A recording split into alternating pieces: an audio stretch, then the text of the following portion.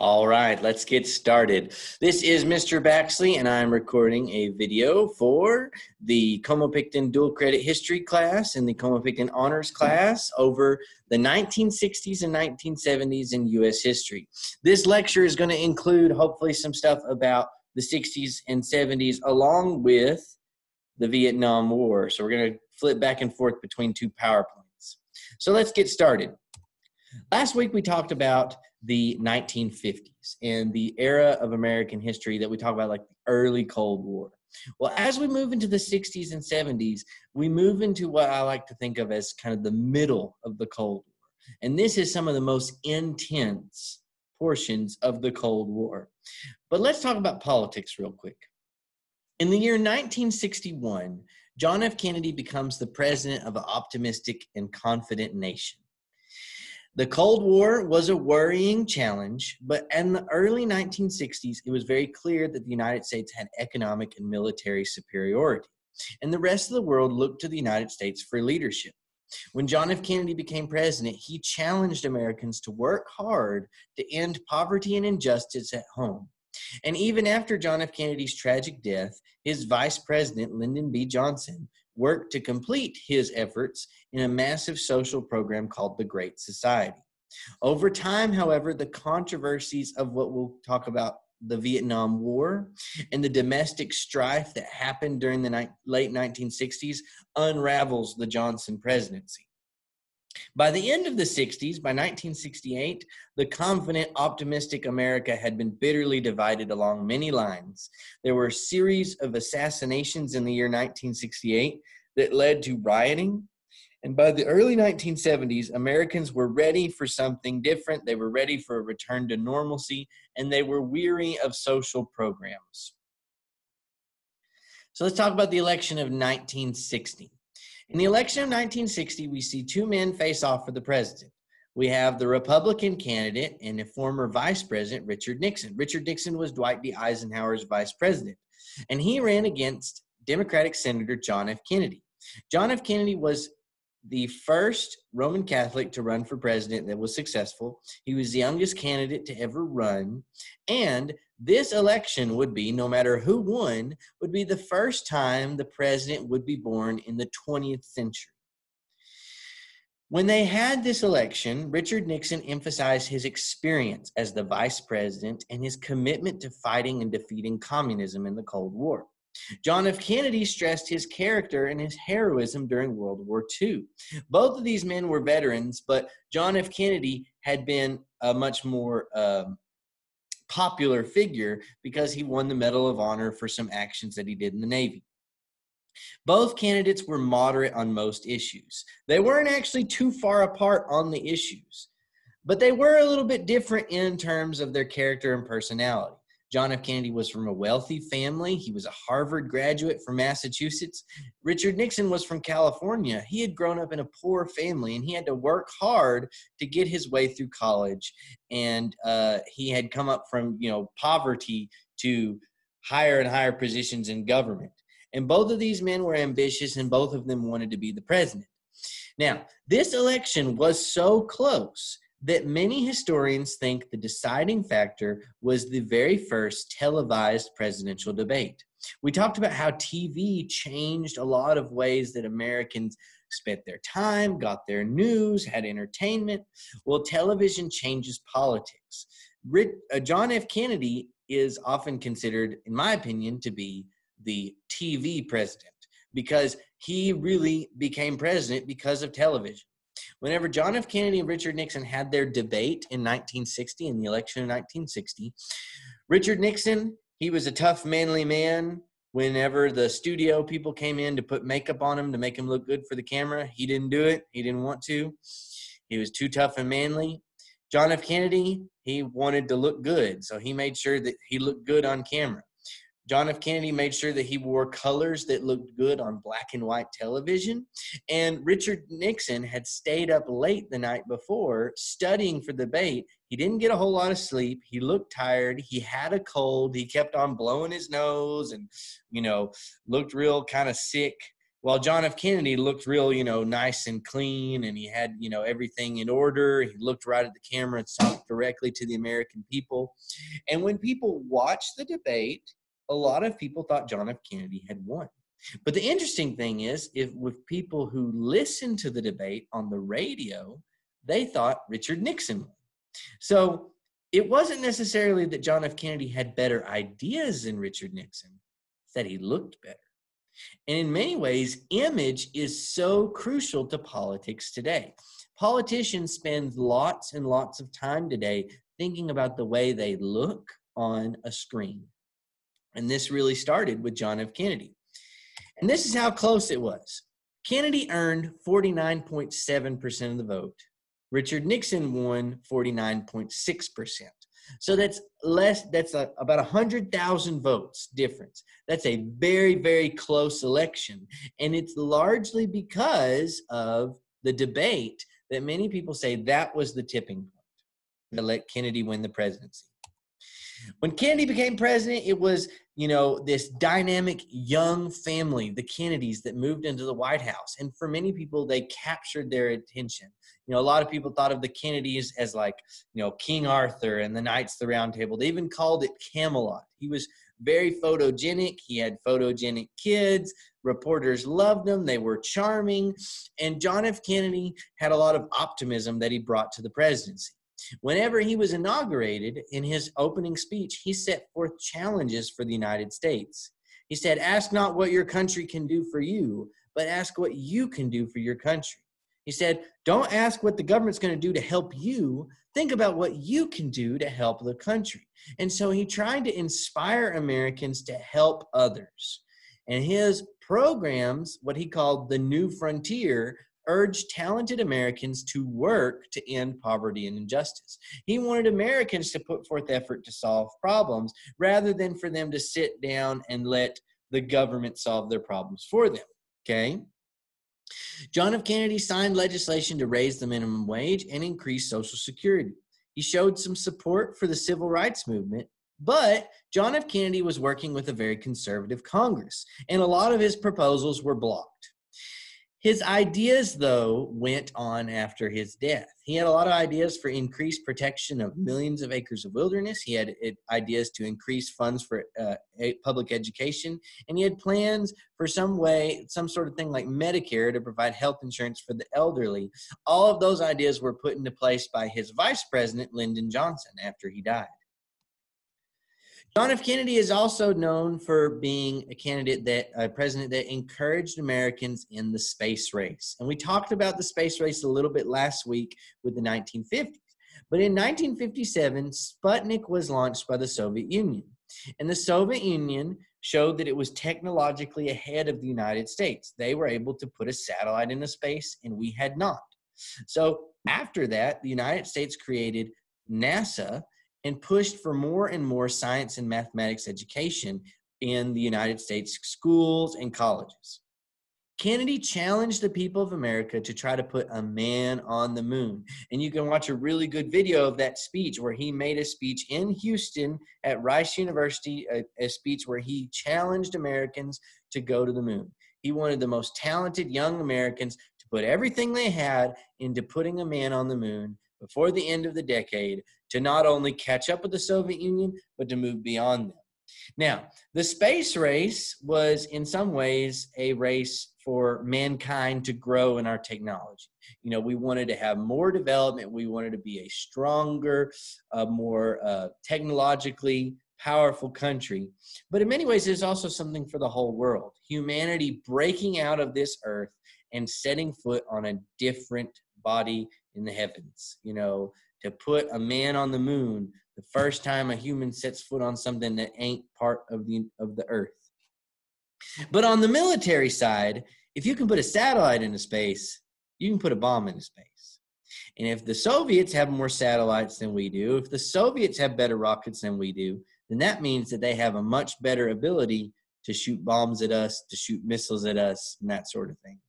So we have to catch up for science and for our safety.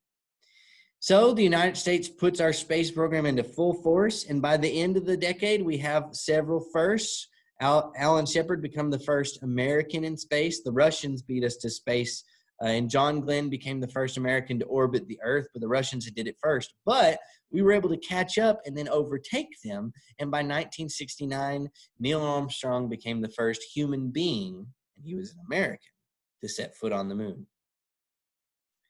John F. Kennedy continued the policy of containment in the Cold War, but he moved away from Dwight D. Eisenhower's mutually assured destruction, where we just blow everybody up and we threaten everyone with being blown up, to a more flexible response.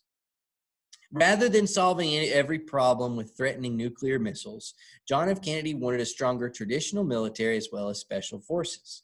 He also focused on humanitarian efforts like the Peace Corps, which was led by Sergeant Shriver, where Americans would volunteer for 2-year terms to assist developing nations, keeping third world countries from becoming communist. Essentially, Americans could join the Peace Corps and go and volunteer in other countries and help them develop their infrastructure, help them develop their education systems, things like that. And that would help us make friends. The United States needs friends in the Cold War. And one of the best ways to make friends is to go around and be friendly, not go around and shoot everybody, but go and help. And so by going and helping other countries, the United States is able to build good relations with countries across the third world. The United States and Latin American relations had gone bad since World War II as a result of this. During the Cold War, early Cold War, we were very heavy-handed. We did not want any countries to go communist, and we were perfectly willing to use the military to do so. Kennedy created the Alliance for Progress to help the Western Hemisphere to develop and to fight communism. Now, we talked about the Berlin Wall before, but the Soviet Union had control over East Germany, and West Berlin, which was a capitalist democracy, was stuck inside the middle of East Germany. So many East Germans had escaped to freedom in West Berlin that in 1961, the Soviet Union built a wall around Berlin called the Berlin Wall. This Berlin Wall becomes a symbol for the Cold War, dividing a city in half, like the world was divided in half. John F. Kennedy went and visited that wall in Berlin, and when he visited the city of West Berlin, he made a speech where he said, "Ich bin ein Berliner," where he said, "I'm from Berlin too." And he's basically telling the people of Berlin that your problems are our problems, and we are not going to abandon you. The United States is going to stand by Berlin. We are going to contain the spread of communism. We are not going to allow communism to spread, not even to a tiny little city in East Germany. We're not going to do it. Now, it's a pretty big city, but we are not going to let one city fall to communism. And that was the point. Now, the scariest part of the Cold War, in my opinion, happens during John F. Kennedy's presidency. If you wanted to point one instance where we almost actually decided to blow each other up with nuclear weapons, it's the Cuban Missile Crisis. In 1961, the CIA trained Cuban exiles, okay? They were people who had fled from Cuba when Cuba became a communist country in 1959. Remember from last week, we talked about this a little bit. In 1959, Fidel Castro led a communist revolution in Cuba.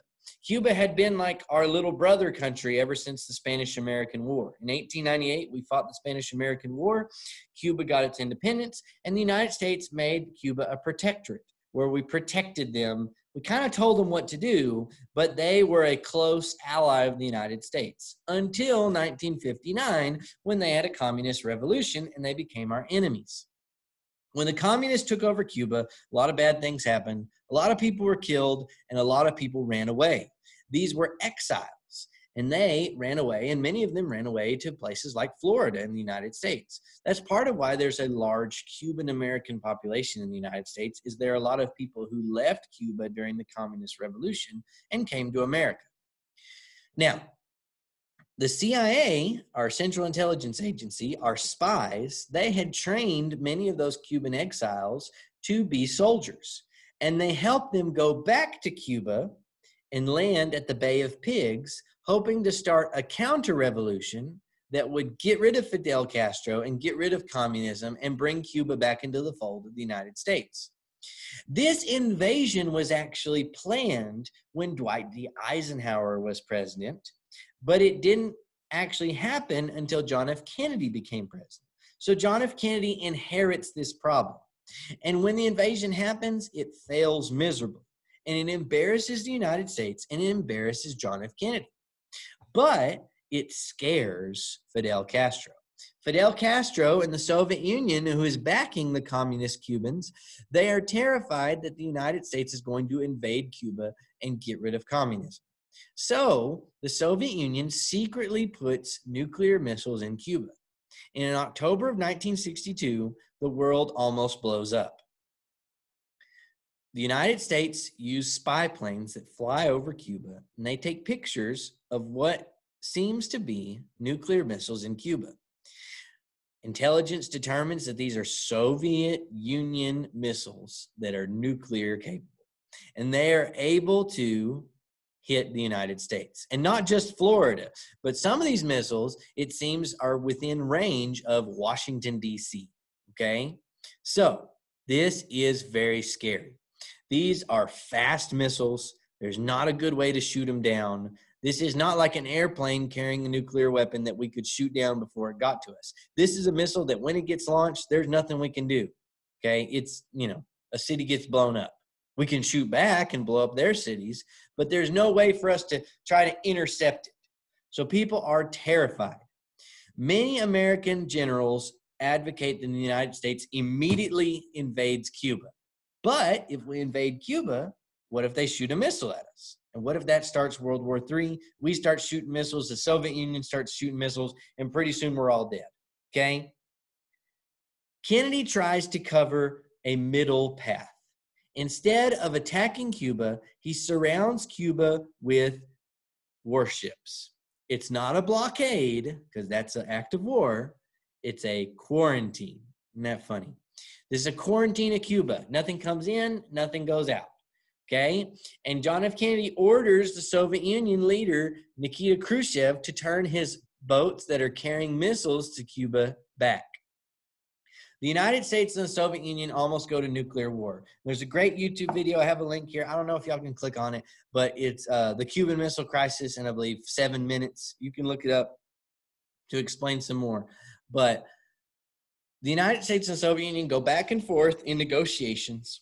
And finally, the leader of the Soviet Union, Nikita Khrushchev, agrees to America's demands if the United States removes missiles from Turkey and Greece. If you look at a map, the relationship between the country of Turkey and the Soviet Union geographically is very similar to the United States and Cuba. The United States had missiles in Turkey that were pointed at the Soviet Union that were just as threatening to them as the missiles in Cuba that were pointed at the United States. So we both agree to get rid of our missiles. We get rid of our missiles out of Turkey, and they get rid of their missiles out of Cuba. And everyone breathes a sigh of relief. But if you wanted to pick a moment where the United States could have blown up, this is right here, the Cuban Missile Crisis. John F. Kennedy manages to negotiate the crisis without going to nuclear war. And this is a very, very big victory in his presidency. This is probably the most significant thing that he did because we did not all go to nuclear war. And the missiles were removed. But almost within just a little bit more than a year later, John F. Kennedy is assassinated. John F. Kennedy is getting ready for re-election campaign in 1964, and he is trying to smooth out some feathers in the South. You see, John F. Kennedy was a Democrat, and the Democrats had typically had support in the South. But John F. Kennedy was pro-civil rights. That means that he was against segregation. And so Southern states that had segregation of African Americans and white Americans, they did not like John F. Kennedy. So John F. Kennedy goes to Texas, and he goes on a goodwill tour in Dallas, Texas on November 22nd, 1963. But it is during that tour, it's a nice day, he takes the top down, they're driving slowly through the middle of Dallas, that 2 shots ring out, and John F. Kennedy is killed. Immediately, a manhunt goes out to find the assassin, and it is determined to be a man named Lee Harvey Oswald, who set up shop in the 6th floor of the Dallas Book Depository, and he had a perfect sniper's setup. They found the setup. They found him shortly thereafter, and they capture him. And when this happens, Americans are terrified. Think about just the moments, the first few hours after John F. Kennedy is killed. John F. Kennedy is rushed to the airport. He's clearly dead. There's no hope in getting him, there's no resuscitation. He's shot in the head. He's dead. Lyndon Johnson becomes the president, and America prepares for war. Think about it. Just a year before, John F. Kennedy embarrassed the Soviet Union by getting them to back off and take their missiles out of Cuba. Many Americans think, did the Russians do this? And many Russians are probably freaking out, thinking, do the Americans think that we did it? Because I don't think we did it. There's thoughts that maybe it was the mob. Maybe it was this person or this person. But America braces for war. We are entirely terrified. Once they find Lee Harvey Oswald, they get ready to figure out what happened. Why did he kill the president? What was his beef? What was he upset about? But before we can actually figure that out, another man, Jack Ruby, who's really mad at Lee Harvey Oswald for killing the president, goes up to Lee Harvey Oswald while he's being transferred from one prison to another. So he's being taken from one prison to another prison. Jack Ruby walks up and shoots Lee Harvey Oswald dead. And so no one really knows why Lee Harvey Oswald killed John F. Kennedy, because the person that did know was Lee Harvey Oswald, and he's dead. And there's all kinds of conspiracy theories about John F. Kennedy, whether he was actually killed by Lee Harvey Oswald, whether there was maybe another shooter, maybe Lee Harvey Oswald was working for the mob, maybe he was a disgruntled Southerner upset about civil rights, maybe he was a communist. Who knows? There's conspiracies about Jack Ruby. There's conspiracy after conspiracy after conspiracy. But the point is, we don't know. And that kind of bothers us. And so rather than talk about the conspiracy, I'd like to talk about conspiracy theories in general. This is something that you find in American history. We lose trust in our government during the 60s, and we stop believing everything they say. There is an investigation that goes, and it finds that Lee Harvey Oswald acted alone, and he did it for his own personal motivations, that he was not part of some plot or something. The Congress just says that. But it doesn't satisfy people. Some people will say, okay, fine, that's it. But most people in America, at least as far as I can tell, and this may be me, my own self, just guessing, but a lot of people are unsatisfied with that explanation. And to this day, there are people that continue to doubt the government's explanation of John F. Kennedy's assassination. The government's explanation is very convenient. It was not the Soviets. There's no need for nuclear war. It was just some crazy guy. And that is nice for us. I mean, we didn't go to nuclear war over this, so we didn't all die. But many people are not satisfied with it. And there's a lot of things that happened in the 60s and 70s that break Americans' trust in the government. And to this day, we question and doubt things, okay? The sad reality is that sometimes bad things just happen. And there's bad things that happen that we can't explain. Humans have a knack for trying to find order in chaos. We don't like things to not make sense. Have you ever stared at a cloud that was just a cloud and saw a shape in it? Have you ever looked at, a ceiling tile or a piece of toast and saw a face? Okay? Humans love to look at random dots and connect the dots in their mind. Okay? John F. Kennedy was shot. Why? We try to connect the dots because we want it to make sense. Because making something make sense helps us feel more better than if it's just some random person dying. So, why was John F. Kennedy shot? I don't know. And you don't know either. And we'll probably never know in this life. But he was shot. And so rather than spending all of our time worrying about why he was shot, let's look at what happens as a result of his death. Lyndon Johnson becomes president. And for John F. Kennedy's programs, this turns out to make a lot of them successful. Lyndon Johnson becomes president. He's from Texas. He's a Democrat, and he has a lot of experience in the legislature, okay? Lyndon Johnson had spent a lot of time in Congress, and he knew how it worked. He didn't just know, how Congress worked, okay, you study the Constitution, you know the rules. Lyndon Johnson knew the people in Congress. neighbors. He knew what their favorite lunch was. He knew who they were sleeping with. He knew what they did at dinner. He knew their bad habits. He knew their dirty secrets. He had dirt on people. He knew what they liked, what they didn't like, and he had a lot of favors ready to call in. Lyndon Johnson uses the opportunity of his presidency to set forth the biggest reform agenda since the New Deal. So if you look at the expansion of the federal government, the New Deal was the biggest one by far. But second place is the Great Society. The Great Society was Lyndon Johnson's plan to end poverty and end injustice. He wanted an America where there was no poverty and there was no injustice.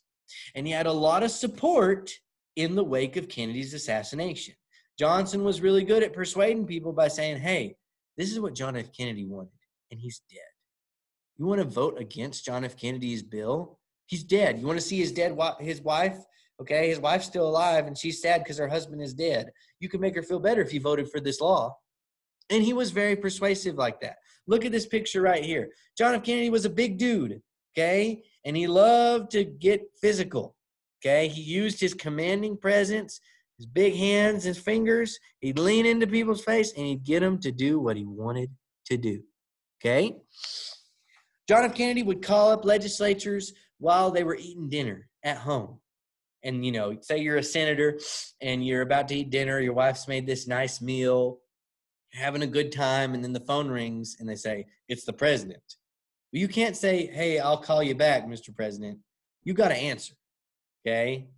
So you sit on the phone with the president, you talk about whatever he wants to talk about because he's the president. And he's not going to let you off the phone until you say, okay, Mr. President, I will vote yes on this law, okay? He loved to do that. He had phones everywhere. He would call people. He knew how to get the wheels turning in Congress. And he got some of the biggest laws in American history passed in his presidency.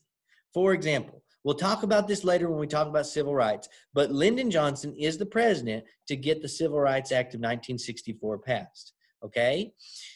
Lyndon Johnson is the president who convinced enough people in Congress to pass a law that would ban discrimination based off of race and sex in public facilities and in schools. This is the reason why schools have black and white kids going together. This is why there is no black rooms in a restaurant and white rooms in a restaurant. This is the reason why white and black people get to ride on the bus together. The Civil Rights Act of 1964 is the law that does this. Lyndon Johnson got this done. And he did a lot of work persuading people to get it done, okay? Johnson also signed a law called the Economic Opportunity Act of 1964, where he declared a war on poverty, and there's all sorts of programs that are created to help stop and end poverty. He was an accomplished legislator and an effective persuader. He got a lot of laws passed. Some of the things that he did, a lot of these things were things that John F. Kennedy proposed, but John F. Kennedy couldn't get through Congress. Congress just fought him tooth and nail. Lyndon Johnson knew how to work Congress. Wilderness Protection Act saved 9.1 million acres of forest from development. Elementary and Secondary Education Act gave funding for public schools. The Voting Rights Act banned literacy tests and worked to protect African Americans' voting rights. Medicare gave health insurance for the elderly. The National Endowment for the Arts and Humanities funded artists and research. The Immigration Act, he ended those discriminatory quotas based off of ethnicity that we talked about in the 1920s, okay? All those National Origins Acts are overturned by Lyndon Johnson. Omnibus Housing Act provided funds to construct low-income housing, and the Air and Water Quality Acts worked to reduce pollution. So Lyndon Johnson was fairly successful in his first term as president, in just his first few years as president. And then he ran for re-election in 1964 and won. He becomes the president outright, which from 1965 to 1969. But in 1968, things turned sour. Lyndon Johnson gets all this stuff done in the domestic front, but Lyndon Johnson's presidency gets unraveled because of a tiny little country in Southeast Asia, Vietnam. So we're going to stop there, and we're going to pull over to this PowerPoint about the Vietnam War, okay? So, Vietnam War. Here's an overview. This is the longest war in American history. Technically, Americans are involved in Vietnam from around November 1st, 1955 to April 30th, 1975. But the official war is from 1964 to 1973. But over 2 decades of effort, billions and billions of dollars, and at a cost of nearly 60,000 American lives, the United States fights a war without consistent public support. At the beginning of the Vietnam War, the larger portion of the country supported the war. Only 2 senators voted against getting involved in Vietnam at the beginning. But over time, the public became disillusioned with the lack of an easy victory. This is a war fought against unconventional enemies, fighting a guerrilla campaign. And there are nightly television news broadcasts going throughout the United States that bring the war into American living rooms. Over time, people began to feel as though the war was not worth the cost, and the U.S. abandoned South Vietnam, and it was overran in 1975 by communist forces. So, how did it all get started? The Vietnam War you've probably heard about, but where is Vietnam? It's in Southeast Asia, just south of China, very close to the Philippines. It's a region known as Indochina, okay? Now is Laos, Cambodia, and Vietnam. It had been a French colony since 1860, but after World War I, an independence movement was started by a man named Ho Chi Minh, who tried to get Vietnam its independence from France. This would seem like a good thing to the United States, but there was a problem. Ho Chi Minh was a communist. During World War II, Japan conquers Vietnam from the French, and Ho Chi Minh leads a resistance movement against the Japanese invaders using guerrilla warfare tactics. And we've talked about guerrilla warfare before. It's a defensive war where you're fighting on your home front, and you're using the land and the terrain to do hit and run attacks, ambushes. You're not trying to beat the enemy outright, but rather you're trying to wear them down. Kill a few of them here, kill a few of them there, kill a couple people at night in an ambush, lay a landmine, blow up a couple people on patrol, and you just keep bleeding the enemy dry. A few here, a few there, just cutting somebody up with a tiny little penknife until they bleed out. That's the idea behind guerrilla warfare. His army becomes known as the Viet Minh, and Ho Chi Minh becomes a hero. Ho Chi Minh is kind of like the George Washington of Vietnam. To make you think about it, you know how like we have George Washington on our dollars and on our quarters, our capital is named, Washington, D.C. Ho Chi Minh's that guy for the Vietnamese, okay? He's like on everything. There's a city now called Ho Chi Minh City. With the defeat of Japan at the end of World War II, Vietnam said, okay, well, we're independent now. But France says, no, you're not. You're our colony still. Just because Japan got rid of us doesn't mean we're gone. So at the end of World War II, France goes back to Vietnam, and they start a war where Vietnam tries to fight for their independence. Now, you would think that the United States would be okay with the country getting its independence from a colony. That's what happened to us. We were Britain's colony, and then we fought for our independence. Why would we not support Vietnamese people having their independence from France? Well, the problem was Vietnam wanted to be communist, and we were not cool with that. So we need to talk about something called the domino theory. The United States believed that a communist victory in Vietnam would lead to a further spread of communism across Southeast Asia. If Vietnam falls to communism, then Laos will fall, then Cambodia, then Thailand, then Malaysia, then Singapore, then Indonesia. And pretty soon, all of Southeast Asia will fall to communism. And remember, we want to contain communism. So, to stop communism from spreading throughout the rest of the world, we've got to fight it in Vietnam. The idea is that if we fight communism in Vietnam, we won't have to fight communism in America. So, we help the French. When President Truman is president in 1945, we start supporting France in its fight against the communist rebels. We spend about $1 billion per year giving money, weapons, materials, and support to the French fighting against the Vietnamese. But the Viet Minh army fights a fierce war, and they wear the French down. They keep bleeding them dry in tiny little attacks over and over again. hiding in the jungle, striking out in the middle of the night, killing some French people, going back and hiding in the jungle. The French go chase them. Then they have a booby trap and they have an ambush, and it just goes on and on and on for 10 years or 9 years. By 1954, the French are wore out. They've been fighting for 9 years, and they still do not have control of the country. The Vietnamese general Vo Nguyen Giap defeats the French at a large battle, an actual real battle, not just a guerrilla tactic, but by 1954, they're strong enough to have a full force battle, and they defeat the French at Dien Bien Phu on May 8th, 1954. At that point, France says, you know what? They can have Vietnam. We'll go back to France and do our own French thing. You can just have Vietnam. So France begins to withdraw. But when they withdraw, they decide to separate the territory of Vietnam into two zones, the northern and the southern zone. You see, during the rebellion, North Vietnam was the more strongly communist zone. South Vietnam was more loyal to France, and they had more capitalism. So when the French leave, they divide it into two zones at the 17th parallel, with North Vietnam being communist and South Vietnam being capitalist, in a temporary arrangement until elections could be held. But the elections never happen. Those two zones become countries, and they are immediately gripped in war. The North Vietnamese start infiltrating South Vietnam, and they start outfitting rebels in South Vietnam who are called the Viet Cong. So the Viet Minh are the communists in North Vietnam. The Viet Cong are the communists in South Vietnam, and they are supported by the Viet Minh.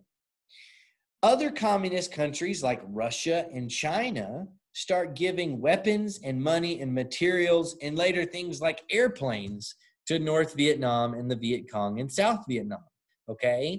They're very clearly supported. These soldiers are carrying AK-47s. They're flying Russian MiGs in the air, okay? This is very clearly the communist countries of the Soviet Union and China are creating a proxy war where they're sending their materials into North Vietnam, and the United States is sending our materials into South Vietnam. So we have a proxy war where a war is fought on behalf of two larger countries by two smaller countries. So the Vietnam War is the United States against Russia and China, but we're fighting in Vietnam.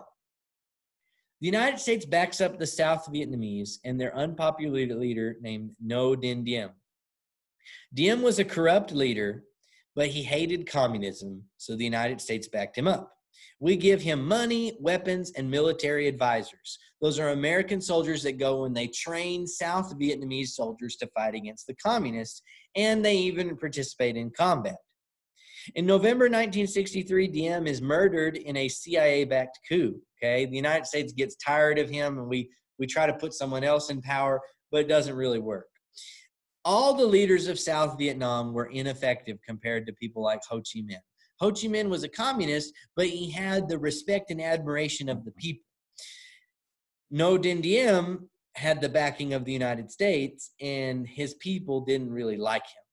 And really, that was the problem in Vietnam the whole time. The United States had a hard time getting the people of Vietnam to be loyal to us, okay? The people of Vietnam were forced to choose between their home and communism, but it was their home, and the United States, a foreign country, and capitalism. And even though capitalism is a much better system than communism, and the capitalist South Vietnam had a lot more prosperity and a lot of benefits that North Vietnam did not have, many people in Vietnam were simply viewed the Americans as invaders. And they didn't understand, or they didn't think about all the geopolitics and the benefits of Marxism versus the benefits of capitalism and all that stuff. They just cared about their homes, and they saw people being killed by soldiers, and so they went to war to defend their homes. By the time Lyndon Johnson becomes president of the United States in 1963, South Vietnam is losing the war very badly, and things are going very bad for South Vietnam. So the United States becomes increasingly invested in South Vietnam's war efforts, and we start sailing our ships very close to Vietnam. And if you know something about American history, do not touch our boats, okay? Guess what North Vietnam does? On August 2nd, 1964, American Navy ships are sailing in the Gulf of Tonkin, and North Vietnamese gunboats shoot at our ships. They don't really sink any of them, but they shoot at us. And that's all we need. That's the excuse we need. You touch our boats, you're going to die. That's the American way, okay? Do not touch our boats. Think about it. Spanish-American War, what happened? 1898. They blew up the USS Maine, or, well, it blew up. But we blamed it on Spain, we go to war. World War I, Germany starts sinking our boats with submarines, or boats with Americans on them with submarines. We go to war. World War II, Japan attacks Pearl Harbor. Don't touch our boats. We go to the War of 1812. The British start capturing American boats and forcing American sailors to join the British Navy, okay? It is a clear pattern in American history that if you want to go to war with the United States, shoot our boats and see what happens. Okay, so 2 days after the Gulf of Tonkin incident, Congress votes on something called the Gulf of Tonkin Resolution. The Gulf of Tonkin Resolution gave President Lyndon Johnson the authority to take all necessary measures to repel North Vietnamese aggression. Okay, Johnson sends U.S. troops into Vietnam. On February 1965, Operation Rolling Thunder begins as the United States conducts a sustained bombing campaign of North Vietnam in the Ho Chi Minh Trail. I'll show you the Ho Chi Minh Trail is this right here. The North Vietnamese would go around the border between South and North Vietnam, and they would go through technically neutral Laos and Cambodia, and through a network of tunnels and secret roads and things like that, they would bring supplies into South Vietnam for the communist Viet Cong there, okay? We start bombing the Ho Chi Minh Trail. We start bombing North Vietnam. And in Operation Rolling Thunder and throughout the Vietnam War, more bombs are used on North Vietnam than in the entirety of World War II. The number of explosives in World War II is less than what we dropped on North Vietnam. We also developed new weapons called Agent Orange, which is a herbicide. It kills plants. Vietnam is a jungly place, and we start spraying basically weed killer all over the whole country to try to get rid of the jungle where the Viet Cong and the Viet Minh would hide and strike out with guerrilla attacks. Agent Orange later led to a lot of health problems for Vietnamese people and for American soldiers who were exposed to it.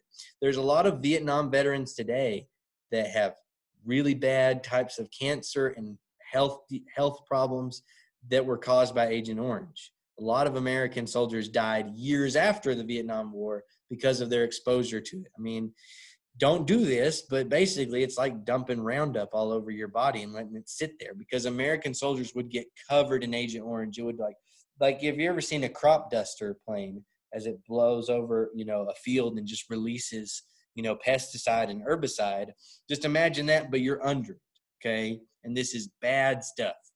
It also has led to a lot of really bad problems in Vietnam because that stuff got into the ground and in the water. And there are children today that are born in Vietnam with some of the most rare and awful birth defects because of Agent Orange. And it's pretty nasty. We also use things like napalm to start fires and other types of bombing to really force the Viet Cong to dig underground. By the end of the Vietnam War, the Viet Cong, the communists, had dug nearly 30,000 miles of tunnels under Vietnam to get around American bombings.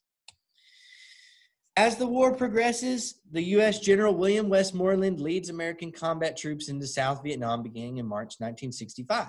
And American soldiers, honestly, are very successful in the Vietnam War. That's a misconception about the Vietnam War. On the ground, when it comes to battles, the U.S. Army was very effective. The problem is we didn't really have enough resources, and we never got the loyalty of the people. So we were really good at fighting the enemy, but we were not so good at getting the Vietnamese people to like us. There was an American soldier who said the way to win the war is with rice and knives. We need to give rice to people and make them like us. And if there's a bad guy, we need to kill him, but with a knife, so only the bad guy dies. But the way we fought the Vietnam War was with tanks and airplanes and helicopters and machine guns and flamethrowers and Agent Orange. And we killed a lot of bad guys, but every time we kill a Viet Cong soldier, we kill somebody's dad or somebody's grandpa or somebody's uncle or somebody's brother or somebody's son or somebody's husband or somebody's cousin or whatever. And every time you kill a Viet Cong soldier, you make somebody mad. And then you make somebody hate the United States. So as we escalate the war, we escalate the number of Vietnamese people that oppose us. American tactics are a lot of search and destroy missions. We search through the jungle. We look for evidence of communism. When we find it, we kill them. Okay, we go through a Viet Cong village. We go through a Vietnamese village. We search through one of the huts. We find some AK-47s in some hut. We burn the thing to the ground. We figure out who owns those AK-47s. We kill them.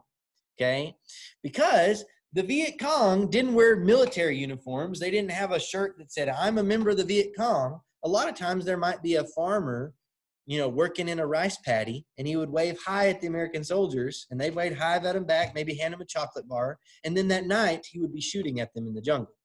Or you might have a Vietnamese woman who's working in the American military base washing clothes for American soldiers, and then she goes back home that night and she tells the people in her family that are part of the Viet Cong where to shoot their rockets and where to shoot their mortars, and say, that hut, there's Americans sleeping in it. You need to throw a grenade there. Okay, the Viet Cong were very frustrating to fight because the enemy was hard to see. A lot of times they'd be hiding in the jungle. There'd be shots being shot at you, and you wouldn't know where it would come from. By December 1965, there's 189,000 American soldiers in Vietnam. By 1966, the number doubles. Throughout this war, there are very few conventional battles. There's a lot of ambushes. There's a lot of night skirmishes. There's a lot of booby traps. And this leads to casualty rates as high as 100 per week in 1967. By December 1967, nearly 500,000 American soldiers are in Vietnam. Now, this is interesting. In World War II, we had battles where thousands of Americans died. But in World War II, there wasn't that much opposition to the war. Americans supported the war very strongly. When you have a lower number of people dying in a war, it's weird, but people get more upset. Because when you read about in a newspaper, 1,000 people died, that's a number. But it's hard to imagine 1,000 people. It's a lot. It's a big number. It's hard to wrap your mind around. But 100 is much more easier for people to comprehend. And if 15 guys die in Vietnam on a Thursday, 1967, they can put that on the news. And they can, if it's only 15, they can show a picture and a name of everyone that dies. And when you watch it on television, you're not reading a number, 1,000 people die. You see Johnny Jones. He was from Texas. He was 19 years old, shot dead in Vietnam. Okay. Martin Stevens from Kentucky. He was 20, and you see those people named. He had a dog, he was engaged to this woman. Now he's dead. And that makes the war very personal. Okay, because it's actually smaller casualties, people noticed the number of people that died. And they noticed and they saw their names and they saw their faces. And on the news, every night, there's reporting coverage of this war. And people hear, 37 people died in Vietnam today. Here's a picture of the body bags. This was going through the news on a nightly basis, and people were starting to get wore out. But at the beginning of the war, Americans thought we were winning. The government was saying we were winning. The people were confident. The military said, we've got this in the bag. We are getting rid of the Viet Cong. And we were. We were winning. We were killing a lot of Viet Cong and a lot of Viet Minh. We were bombing the snot out of North Vietnam. They were hurting. And people thought that the war was almost over. But in January 1968, something happened called the Tet Offensive. And this really hurts Lyndon Johnson's presidency because he gets the blame for this. Tet is a holiday for Buddhists, and there's a lot of Buddhists in Vietnam. Typically, on the day of Tet, the fighting kind of took a break. It's kind of like you don't want to go shoot people on Christmas. It's like their Christmas, okay? Think about it like that, okay? It's a holiday, roughly the same meaning to them, okay? And so 80,000 Viet Cong launch a surprise attack on Tet. It catches the U.S. off guard, and it's at nearly every major American position in South Vietnam, even in places that we thought were completely safe. If you wanted to pick a safe spot in Vietnam, you would think the capital of South Vietnam would be the safest spot because that's where all the military is. That's where the U.S. embassy is. That's safe. Well, guess what? Right here, it's American soldiers defending the embassy in Saigon. The U.S. military bases like Da Nang, very strongly held positions in Vietnam, were under attack. And this throws the U.S. off guard. But we win the battle. We get knocked back on our heels, but we very quickly recover. And by the end of the Tet Offensive, we recapture all the lost territory, and we inflict major casualties on the Viet Cong. We inflict like 2-to-1 ratio of casualties on the Viet Cong. And so, from a military perspective, the Tet Offensive was a slam dunk victory for the United States. But from a political perspective, it was a loss. Why? Because the American public didn't see it as a victory. For the people watching on the news, they heard the news, an attack happened, and it was really bad. And they didn't pay attention to the part later on, a few weeks later, when we say, hey, we won the battle, because what they were worried about was that first, we got attacked. And it convinced many Americans that the government was lying about the war. They realized that the American government was lying about the war being easily won. And by April 1968, 42% of the American people were dubs who opposed the war. And only 41% were hawks who supported the war. This grew from 28%. So before the Tet Offensive, most Americans supported the war. After the Tet Offensive, more Americans opposed the war. The war was nowhere near being won. Public support was declining, and this affected U.S. soldiers' morale. Many American soldiers fighting the Vietnam War started to question the war. There was reports of increased indulgence in alcohol and drugs, and incidents of fragging or killing officers in combat in friendly fire increased. Soldiers who came back from the war returned home to a hostile public as people who opposed the war opposed the soldiers who were fighting the war. And this is wrong. The soldiers had nothing to do with causing the war. Many of these American soldiers are drafted. They don't have a choice to fight in the war. They're forced to fight. But they get the blame. General Westmoreland asks for 200,000 more troops, but Johnson refuses as the public opposed it. And this is a problem. You can't win a war and also win politics at the same time in this instance. The thing that the United States needed was more soldiers, but Lyndon Johnson is worried about getting reelected. He doesn't want to lose the election, so he doesn't give his soldiers what they need, and so we lose the war. And before it's over, he doesn't get to be president anymore anyways. So North Vietnam learned something from this. They are paying attention, and they are watching American news, that sort of thing. They have access to that information.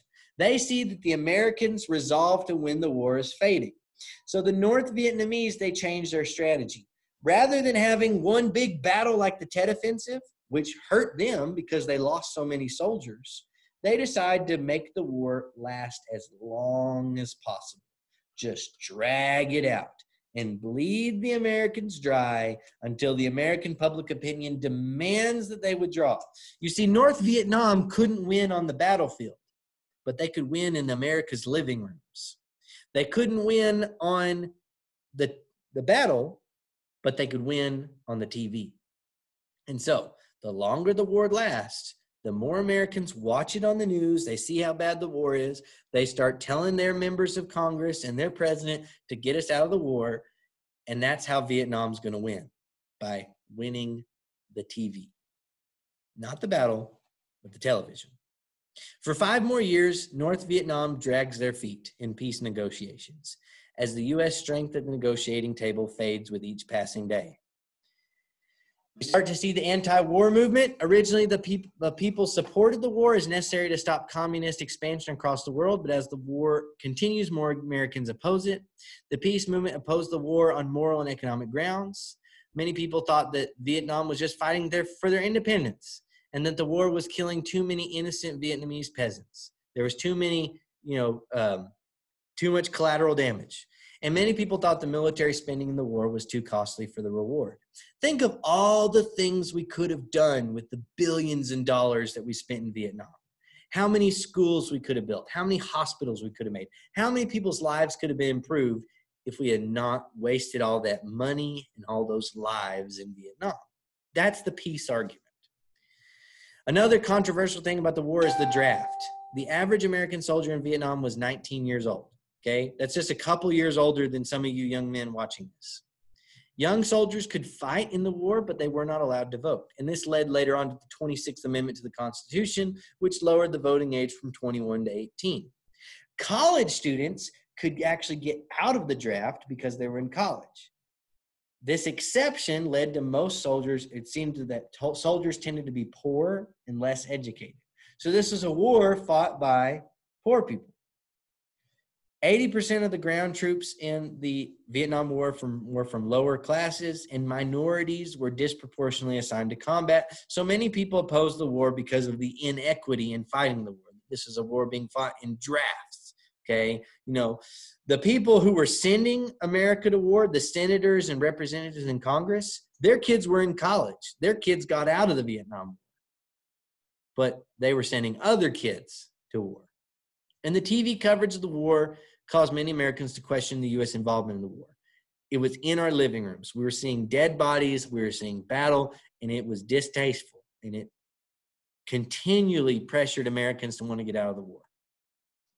The anti-war movement saw increasingly radical peace demonstrations, ironically, peace demonstrations that turned violent, prompting entire crowds to riot. College campuses were especially prone to rioting. There's a lot of fighting within America.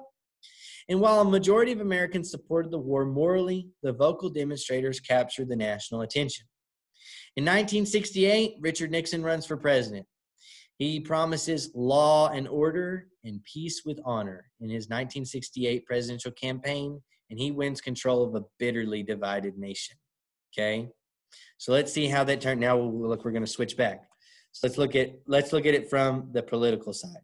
So in that same election, 1968, Johnson, he has lost popularity due to the Tet Offensive, and Johnson faced opposition within his own political party.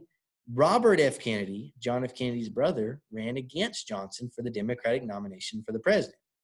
So Johnson decides not to run again for president. He decides he's done. He's not going to run for president again.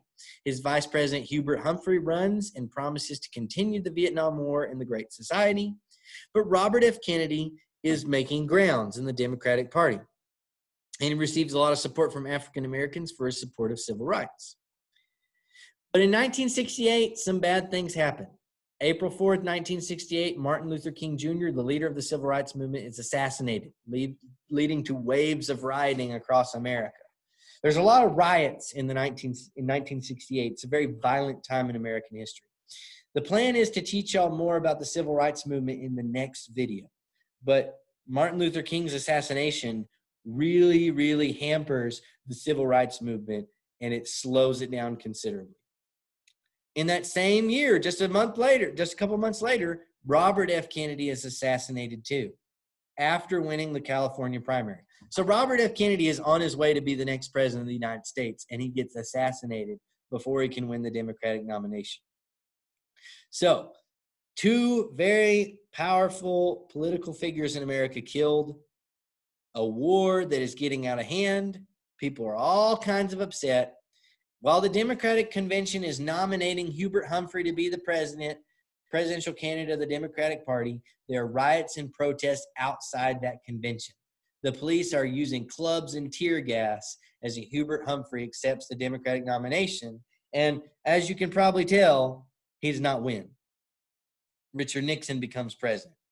Richard Nixon runs again, promising that he spoke for the silent majority of Americans who supported the U.S. effort in Vietnam and demand law and order.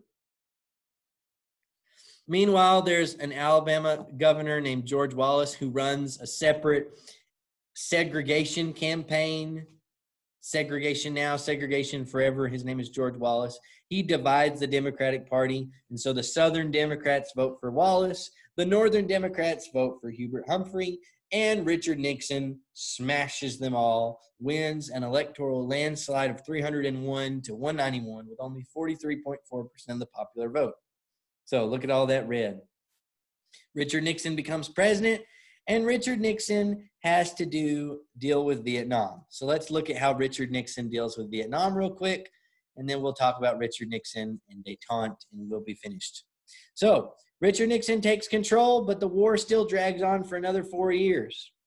He becomes president in 1969 and begins work in ending the American involvement in Vietnam.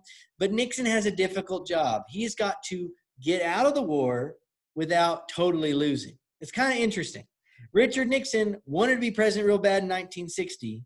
He lost to John F. Kennedy. Now he becomes president, and he has to deal with the problem that started when really even started before John F. Kennedy, but he's dealing with a big problem in Vietnam. He's got to figure out, how do we get out without losing? How do we lose without losing? His solution, Vietnamization. We're not going to immediately just pull out all at once. We're going to slowly but surely, gradually turn over fighting responsibilities to South Vietnam while keeping up our financial support.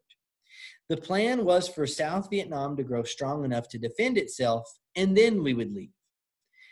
The anti-war movement is not satisfied with Nixon's plan. They wanted the United States out immediately. In 1970, though, we actually have to expand the war. In order to get out of the war, we have to get a little bit deeper in. So we invade Cambodia, a technically neutral country, to stop the Viet Cong bases in Cambodia and the Ho Chi Minh Trail. This is one of the frustrating things about Vietnam. We were fighting in Vietnam, we'd be chasing the Viet Cong around, and then they'd run off to Cambodia, and then we couldn't go get them. You know, they crossed this magic line of the border of Cambodia, and now we can't fight them. Richard Nixon says, let's just go. So in 1970, we invade Cambodia to try to knock out the Viet Cong there, and this leads to protests in America. Students at Kent State University riot and protest the Cambodia invasion. They start tearing down buildings and destroying property and burning stuff down. The National Guard is sent to Kent State to restore order, and before it's over, 4 American students are killed in what becomes known as the Kent State Massacre because of the riot and the conflict with the National Guard.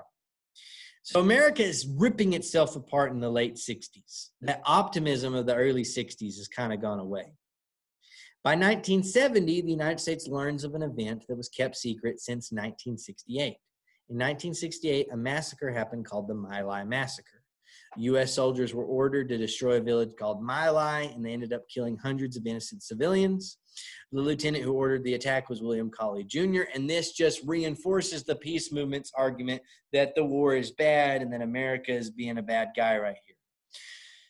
In 1971, the New York Times publishes a series of documents called the Pentagon Papers. These were secret government documents that had been leaked by a man named Daniel Ellsberg. And this detailed a series of lies that the American government had said. Basically, the papers showed that the U.S. government had been lying to the American people about the war, about how bad it was, about the extent that we were involved. And there were a lot of things that broke the trust of American people. And this goes back to that conspiracy thing. In the 1960s and 1970s, Americans lose their trust in the government. And this is why we see a lot of conspiracies. If they lied about the Vietnam War, what else did they lie about? Did Lee Harvey Oswald kill John F. Kennedy? If they lied about this, why would they not lie about something else? And so America's trust in our government is hurt.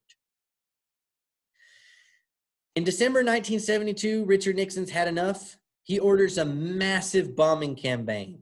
North Vietnamese they've been dragging their feet at the negotiation tables. So in December 1972, we just plaster the place with bombs.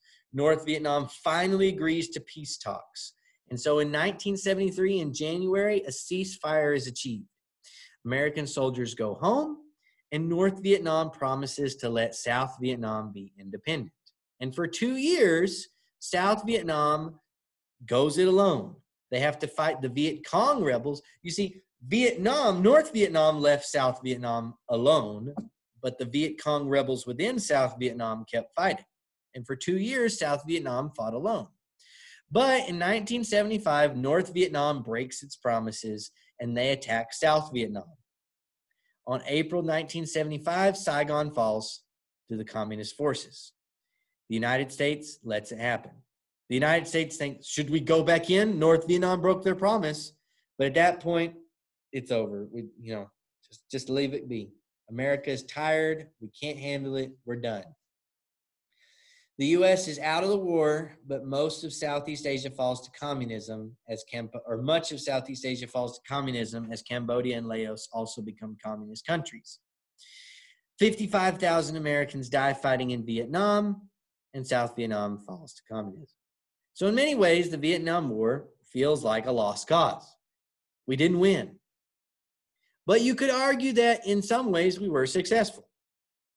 Vietnam fell to communism, and a couple of countries fell to communism, but we did stop that spread. When we first got involved in the 50s, it seemed like the floodgates were open and communism was just going to go everywhere. But by the middle of the 1970s, there's some problems going on in the Soviet Union and other places that are slowing communism down. So perhaps we did slow the spread of communism down. Maybe you might leave a comment below and having a discussion this week and let me know, do you think it was worth it? Was it worth our time to get involved in Vietnam? Or was it just a mess? Should we have gone harder? Should we have done more to win? Or should we have gotten out sooner or gone at all? Just let me know what your thoughts are about the Vietnam War below. Now, let's look at what Richard Nixon does with the rest of his presidency. We're almost done. I know it's been a long one, but I'm trying to get 2 done at once, so we'll see what we can do. So, Richard Nixon was a foreign policy expert.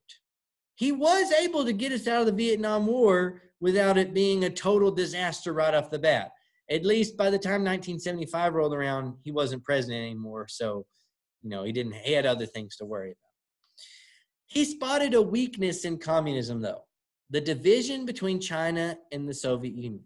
You see, a lot of people just assume that the Soviet Union and China were just best buddies because they were both communist, but they're totally different. Chinese communism and Russian communism are 2 different things, and they don't really like each other. So the U.S. exploited this division between the Soviet Union and China, what was called triangular diplomacy. Richard Nixon sends his Secretary of State, Henry Kissinger, and himself, he goes and visits China in a historic first. In February 1972, Richard Nixon tours the Great Wall, and he's the first, sitting U.S. president to go and hang out in China. And this laid the groundwork for normal relations between the U.S. and China. This leads to trade deals, and it leads to a lot of growth for both economies as the United States and China start trading back and forth with each other. And all of a sudden, China's not really our enemy anymore, or at least they're not as bad of an enemy. You see, trade is good for world peace. If you're trading with someone, you are less likely to fight them. And so the United States and China start trading stuff back and forth. China's not going to want to go to war with us. If they go to war with us, they lose all this money that we're giving them. We don't want to go to war with China because if we go to war with them, we lose all the stuff we're buying from them. So there is a desire between the United States and China to have peace. And this freaks out Russia, because they were counting on China to help them if things went bad with the United States. And so now Russia doesn't have the backing of China. So now Russia's got to play nice too. And so this triangular diplomacy of the United States, China, and Russia in a triangle allows for the United States to be better friends with not just China, but also with Russia. The Soviet Union starts playing nice, and Richard Nixon actually goes and visits Moscow, the capital of Russia, in May of 1972. And there's a new leader of the Soviet Union named Leonid Brezhnev, and he and Nixon together signed something called the SALT I Treaty, or the Strategic Arms Limitation Treaty, which actually reduces the buildup of nuclear weapons in both the United States and Russia. And so for the first time since the 1940s, it kind of looks like the Cold War is starting to thaw. In this period of time in the mid-70s where the Soviet Union and the United States start to be less angry at each other, not friends, but less angry, like we're not going to kill each other at any second, this is called détente, or a relaxation. And with this, we come to the end of this lesson. The plan is for the next lesson to be about the civil rights movement. So if you have any questions, please feel free to leave a comment. Please feel free to email me or call me. I'd be happy to answer any questions you have. And go ahead and leave a comment today and let me know, was it right for the United States to get involved in the Vietnam War? Did we do it right? Should we have done more? Should we have done less? Let me know. And thank you for paying attention. Thank you for your time today. And I hope you all have a good rest of your day and a good time.